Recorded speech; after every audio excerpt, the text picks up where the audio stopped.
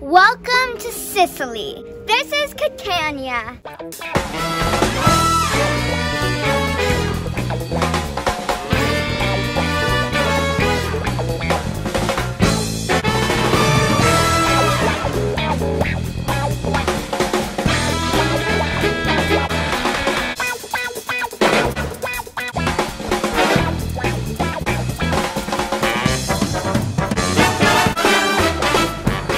Today we flew from Malta to Sicily. As soon as we arrived, we were corralled into the COVID testing area. Everyone entering Sicily from these countries had to take a COVID test. 4 COVID tests in 4 days. Are you serious, dude? We've noticed that the need to COVID test has actually increased as we've traveled throughout Europe.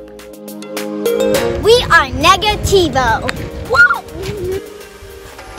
We've got a rental car again. We did rent a car in Sicily because there isn't a large public transportation system. However, driving in Sicily can be very stressful because the cars don't seem to follow the same road rules as they do in the US.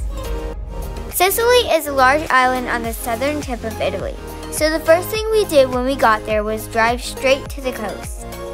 That's the cutest thing I've ever seen. Look, it has a blind eye. On the coast of Catania, we came across a beautiful castle and went to take a closer look. We're going to that castle. We climbed up the castle and took in the beautiful views along the way.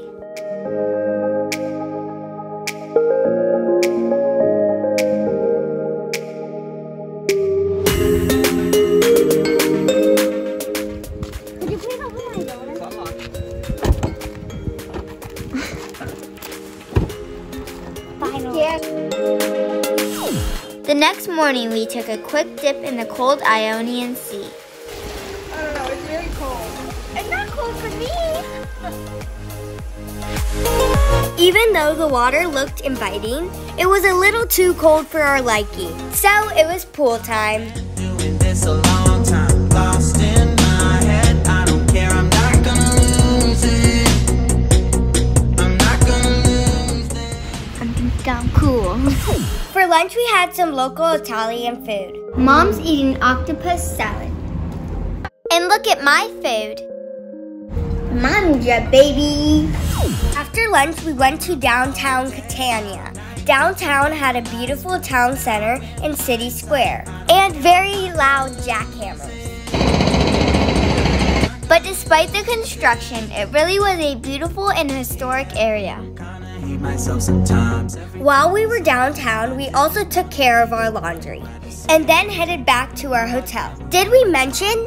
Driving is crazy here. This is what they call merging. Notice that not a single car is actually driving in a lane?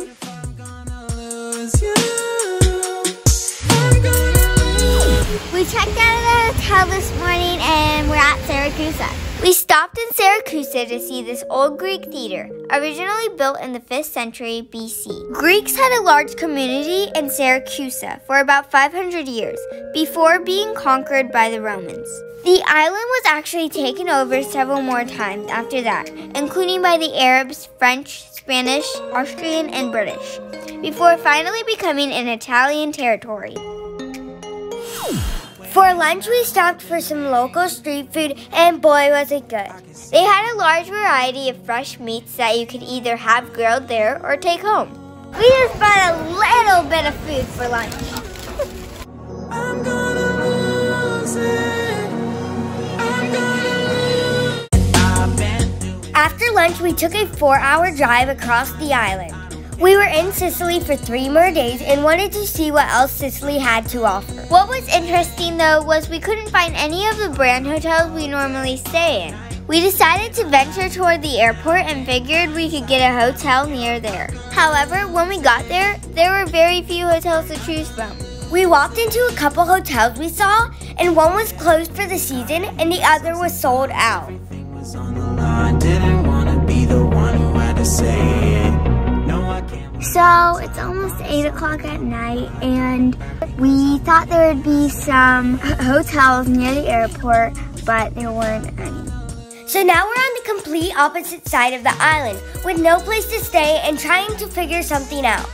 Will we find a place to stay for the night? You will have to watch the next episode to find out. Thanks for watching. Make sure to subscribe and like this video. Bye! I've been doing this a long